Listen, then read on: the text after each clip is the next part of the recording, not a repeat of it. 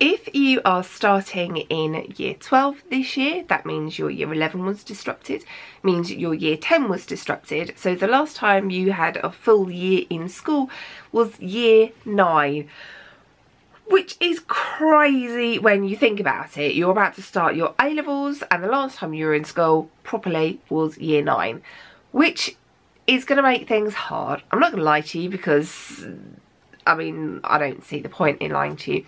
It is going to put you at disadvantage to the year 12s that started a few years ago.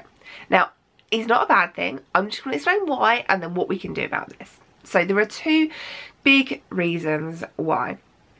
First of all is you've never sat real formal exams. Now you probably did, like, you know, end of year exams and loads and way too many assessments for getting your teacher assessed grades, but no actual real formal exams. So the pressure of doing that was never there for you, which means when you come to your AS levels or your A levels, it is going to be a little bit of a shock because you haven't practiced it before. And because you haven't had those real exams, you haven't revised all of the content, which means there are going to be some bits of content that you're a little bit skew with on. Every single year when I get a new year 12 class, there is somebody in there who managed to skate through GCSEs not being able to balance equations. But the problem is when we start at A level, we assume you can do the GCSE stuff. So straight up on the board, a rather complex equation will go up and the first part will be, you know, I don't even have to tell students to balance it and put the state symbols in because I assume they're going to do that. But if you are one of these students who, and it doesn't have to be chemistry, this can be any subject that you're taking at A level, if you know honestly in your heart there was a subject that is going to come up at A level that you're kind of like a bit iffy on at GCSE and you're not like 100% sure or how to do it, and you kind of like just skip that question in the exam or the test and somehow got away with it, because every single body has a subject like that, okay? Don't freak out and think that you're not good enough.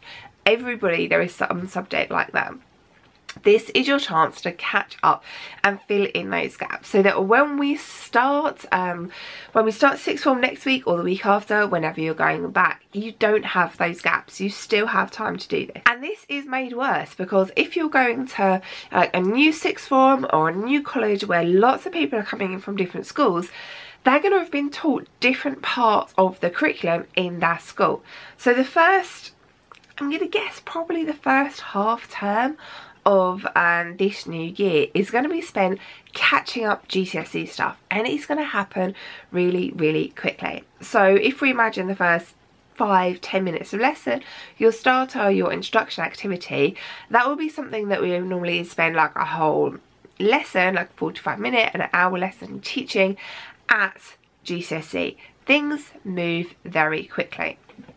Now, if you're taking an A-level subject, we would hope that you are capable in subjects and potentially one of the more able students from the GCSE class, so that moving quickly shouldn't be too much of a problem for you.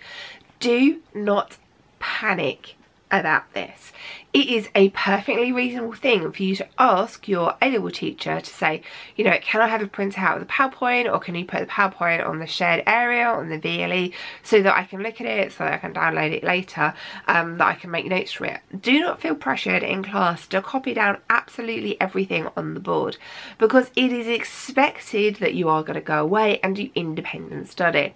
Roughly an hour's independent study for every hour of contact time, and that could be something simple as going to make notes from one of my videos, or making notes from a textbook, or finding some more examples to do.